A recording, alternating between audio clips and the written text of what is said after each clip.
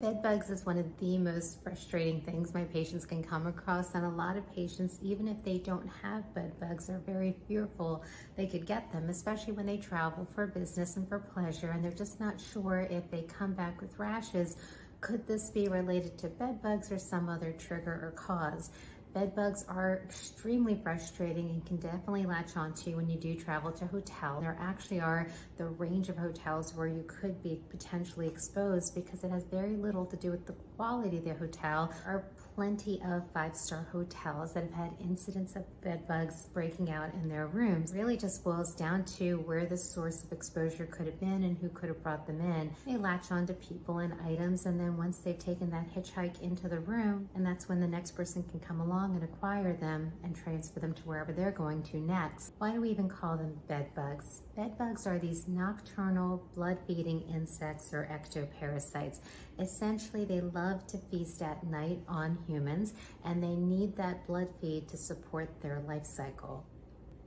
I've had patients who come in with persistent bite reactions, and it is very true that to clinically distinguish between bed bugs versus other types of bug bites can be challenging.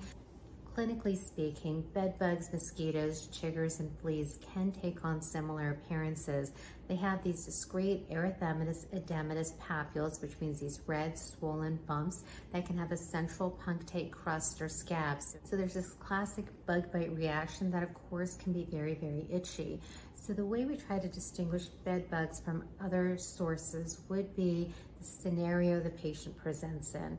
Mosquitoes tend to bite on exposed areas of our skin. It wouldn't be so easy for a mosquito to crawl underneath tight-fitting clothing, for example, and bite you there. The body of a mosquito is simply not flat, so it's harder for it to crawl underneath clothing. Fleas also tend to bite on exposed areas, and there's often a source of exposure, whether it be a pet or other animals that we need to consider. Chiggers tend to jump up, bite, and jump off, so we tend to see those bites primarily along the lower legs. Bed bugs, on the other hand, are flat, and they can kind of crawl underneath your clothing to make their contact with your skin. And they are so small, they're about the size of a sesame seed when they're an adult. When they're smaller than that, they're almost barely perceptible. Adult bed bugs take on this reddish brown color, but the younger bed bugs tend to be almost invisible, so you can barely even see that they're there. That's what makes this so challenging for my patients to detect. The classic scenario that a patient comes in is they'll say, they've had an exterminator come out and they swear there's no bed bugs there. They look for them, they seek them out, and they simply don't see evidence of them. However, they keep waking up and getting new bites, and they know there's got to be something to this. So where do bed bugs tend to even live? Bed bugs can live anywhere in the home. Even though we say bed bugs, they can live on other types of upholstered furniture. They can live in the crevices of baseboards. They can crawl into electrical sockets. They can crawl into the crevices of baseboards and furniture adjacent to your bed as well. They don't tend to go very far. They can crawl up to 100 feet away. However, they actually tend to live within 8 feet of their host. So that's why beds tend to be the predominant source to find them. Bed bugs, fortunately, have not been demonstrated to transmit infectious diseases. So I often have to reinforce to my patients that as frustrating as the scenario might be that they're exposed to bed bugs, we simply have not had evidence of infectious diseases being transmitted by bed bugs. Bed bugs are really attracted to the warmth of humans and carbon dioxide. There are even some bed bug detectors out there that'll use carbon dioxide and warmth to try to draw bed bugs towards the detector so that you can determine if there's evidence of bed bugs present. One of the other frustrating aspects of bed bugs, though, is that they can actually live without a human host for up to a year, if not even longer. This can be really challenging. Say, for example, if you're moving into a new apartment or a new dwelling and it's been vacant for some time and the person prior to you may have had bed bugs that were not completely eradicated, sometimes you might find yourself exposed.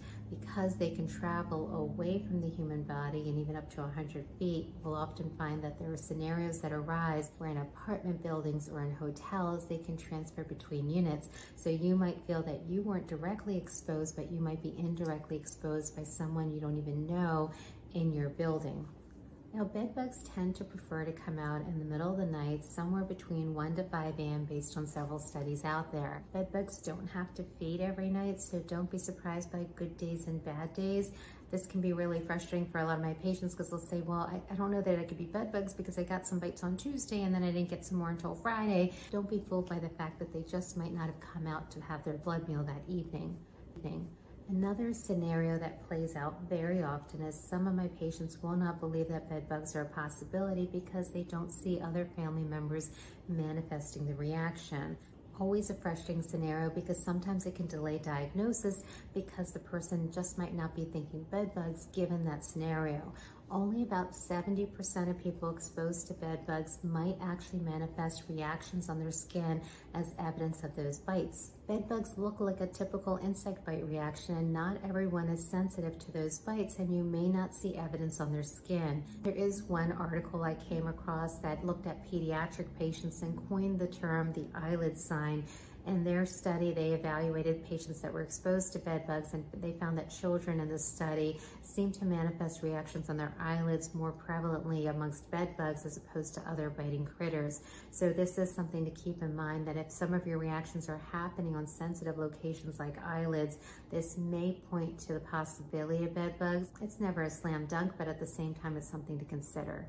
It can be really hard to detect the actual presence of the bed bug, but you may sometimes find evidence that bed bugs have been present. Initially, early on, this will be really hard to detect, especially when the population of bed bugs is so low. But as more bed bugs come out and they really grow in their population, you may see evidence of reddish brown pinhead-sized little excrement or evidence of bed bugs on your sheets, on your mattresses, in the surrounding territory of your bed, upholstered items like sofas, for example. You may even find evidence of bed bug eggs scattered around.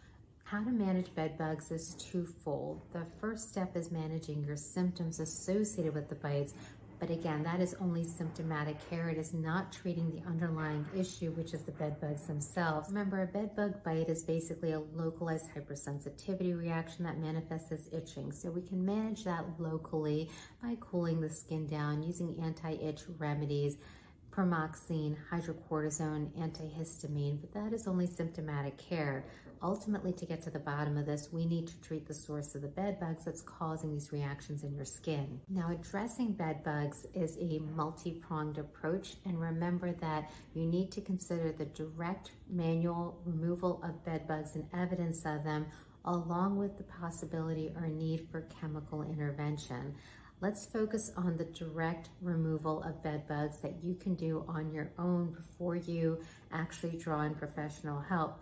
Addressing the actual population of bed bugs in your environment really does help, and actually I have patients that do far better with these methods and sometimes the chemical intervention, because if you're hearing on the news quite a bit about bed bug outbreaks, part of the challenge is that a lot of bed bugs have become resistant to some of the chemical interventions that are out there. So we do have to remember and fall back on the fact that some of these methods of direct manual removal or depopulating this growth of bed bugs does work. First things first, remember that bed bugs tend to linger in areas of clutter. There are studies that have demonstrated that bed bugs tend to favor soiled clothing and clothing with an odor. So if there are areas where you've had laundry accumulating, clutter accumulating, you want to clear out these areas. Make it so that the bed bugs have less locations that they can linger or persist and hide in. Now, over the years of managing so many patients with bed bugs and dealing with so much frustration that my patients manage, and then recognizing these practical challenges of just going home with a diagnosis like bed bugs and thinking, where do I even begin? I've really laid out a step-by-step approach that takes into consideration all the little challenges that my patients have come across and the calls that I've gotten to say, what do I do next, or how do I approach this? The first step I tend to tell patients is don't go home and throw out your mattress immediately. Don't do that and get a new mattress right away, because you don't want to take a chance of introducing new furniture into a scenario where there's already bed bugs. First, get rid of the bed bugs, and then you can think about the other things you can do. So first things first. So you get home and you find out you've got bed bugs. So what you do is you take the bedding off of your bed and you throw it in the laundry machine. You want anything that can be laundered in that vicinity, throw it in the laundry machine and wash it. Remove any clutter in and around the bed, especially within about 8 feet of the bed, and clear all of those areas out. Vacuum the area thoroughly, vacuum the mattress, wipe down your furniture. I tend to prefer the Clorox Free and Clear compostable wipes. One, they're compostable, but two, they also don't have bleach in them, so they're safe to use on many surfaces. Wipe between the crevices of furniture, wipe between the crevices of the bed frame, wipe down all those areas along the windowsills, the baseboards, vacuum the area. When you vacuum, remember that when the bag is full or the canister is full, take it, empty it, seal the bag off, and throw it away immediately so that you don't take a chance of reinfesting the area with bed bugs from the bag. Vacuum the mattress, vacuum the carpets, vacuum the upholstery. Any clothing that you're currently wearing, you should launder. Any clothing that you've worn recently is not a bad idea to launder as well if the care instructions of the clothing permit you to do so. If you have items that you can't launder or a volume of clothing that you're dealing with or things in your linen closet, consider bagging things, tying off the bags, and sticking them in an area that you can address 3 to 6 months later, only because if you can bag these garments or these items for a period of about 6 months, although there's no hard and fast rules that specify when bed bugs would die off, the period of time that they're thought to be able to survive in a bagged environment is around 3 to 6 months. So just to be on the safe side, items that you can do without for a period of 6 months, please go ahead and bag them, tie them off, and seal it up so that they can't get out of there. If you do have items that you need to toss out, please don't just stick them out on the curb. There are cases or incidents of bed bugs spreading in communities when somebody takes a bed bug infested item and throws it out onto the curb. We don't want to take a chance of this becoming a larger issue for your environment around you. If you do have a furniture item that is so infested that you need to get rid of it, then please tear it down, take it apart, spray paint on it, bed bug infested, so anyone that sees it knows that this item is bed bug infested, and then try to bag or seal off those areas that are infested with bed bugs with, say, saran wrap or plastic wrap or other items, just to avoid the chances of anyone else being exposed to those bed bugs. If you have any cracks in the walls and the baseboards, seal these off with caulk if you are able to, just to avoid the chances of getting a reinfestation with bed bugs that might be hiding or living in those crevices. Please do not take items from one room into the next because you're just moving bed bugs around. Try to focus on wiping, cleaning, vacuuming, and bagging as opposed to moving things around and shifting the point of contact to different areas of your home. Before you go out and throw out your mattress, and we're trying to focus on ensuring that the bed bugs have been removed, first start off by sealing off your mattress and your pillows and bed bug protectors. They have these bags that you can get from Target and other stores. They have these bags that you can slip your mattress into and zip them up that are used for bed bugs as well as dust mites. And that way you can still use the item until you are sure that you are ready to either get rid of it and replace it with a new one once you're sure that the bed bug infestation is under better control, or you can consider keeping it if it does seem to survive that period of time without being a significant infestation. There are a variety of bed bug detectors and traps out there. Some of them use carbon dioxide and warmth to try to attract bed bugs to them, just so that you can see if there's evidence present. Some of them use a sticky adhesive that you can place in different portions of your home just to see if you can check to see if bed bugs have actually been attracted to those areas.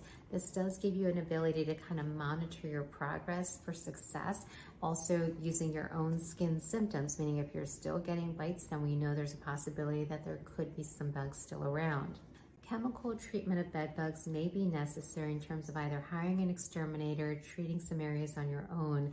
This is something I tend to say I would prefer that you do rely on professional help for. There's a lot of resistance to a lot of our traditional chemical treatments for bed bugs, and trained professionals are well aware of these challenges and will be able to use the right products to treat the area. Just remember though, I mean, as a mom, and I'm a dermatologist, but I'm also a mom of 3 kids and 2 cats, that to actually expose your environment to the chemicals that are in some of these products can be really, it can be kind of scary or frustrating to consider exposing an environment to chemicals of this nature, not knowing the impact and safety that's there. So there are toxicities associated with them, so it's always better to do this in professional hands. There are some natural bed bug repellents out there that use essential oils that you could consider too. The most important first step when you consider the possibility that you may be exposed to bed bugs is to talk to your dermatologist. This way you can actually make sure that you address this in the right way without going overboard or making some bad decisions along the way. Even though there's a lot of resources out there, a lot of sites that you can look at, not a lot of them are very comprehensive or practical to address the really specific questions that patients start to ask me. They'll often get into the nitty-gritty details of, when do I throw out my mattress? When do I throw out this? When do I do that? You really want to make sure that you understand the scenario and what you're exposed to, so that you don't take a chance of going overboard, bringing new furniture in just to find out that the new furniture is now infested with bed bugs because it wasn't done in the right sequence of events. Also remember that there are various states and locales that do have rules that apply to people that are renters that are supposed to allow you access to a professional exterminator given certain circumstances. Always take a moment to review your rights in your area just so that you can see if you can have access to a professional to help you through this difficult time.